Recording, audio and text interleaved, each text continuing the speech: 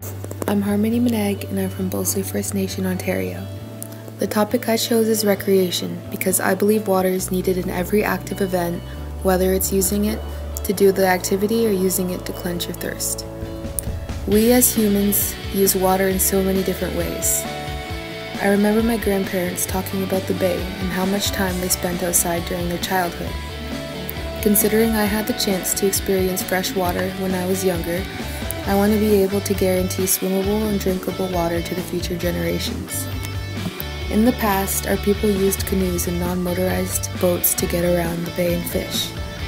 Now people pollute the water with oil and gas. One thing we can do better is go back to our natural sources of water, transportation, so we no longer pollute. I learned from the other workshops how valuable water is and how much elders rely on the future generations to take the torch. We need to get the youth more involved with the water and help them learn about saving the environment. From the time in Yellowknife, I had learned living in a natural houseboat really helped Great Slave Lake. This could be a positive example for future generations to try natural living. If we're not the ones who fix the damage, our children will be dealing with the consequences.